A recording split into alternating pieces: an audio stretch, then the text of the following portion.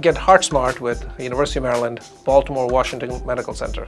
Cardiac arrest and heart attack are certainly not the same thing. They're both very serious. Heart attack is when the blood vessels that supply the muscle of the heart close off acutely, and this is usually an emergency.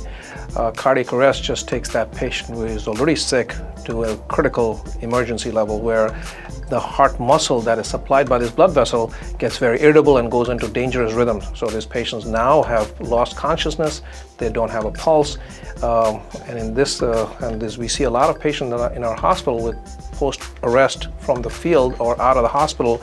The first thing we tell our patients is to start CPR and then call 911. This is absolutely critical to getting this patient to the hospital so that we can take him to our cardiac catheterization lab, open up the blood vessel in case the blood vessel is closed off, and then improve their mortality. These are sick patients. The risk of mortality or the risk of them not making it out of the hospital is very, very high. Cardiac arrest can happen in other settings, not due to a heart attack, but the majority of the cases are due to a blockage in the blood vessels or the heart function not being normal.